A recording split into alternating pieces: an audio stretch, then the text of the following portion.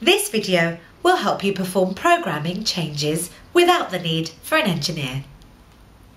I am now going to show you how to transfer a call to another person's voicemail box.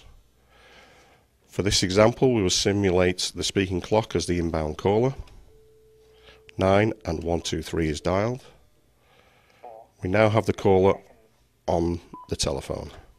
To transfer the call to another person's voicemail box, we press the VT539 key, which for this example is button 8.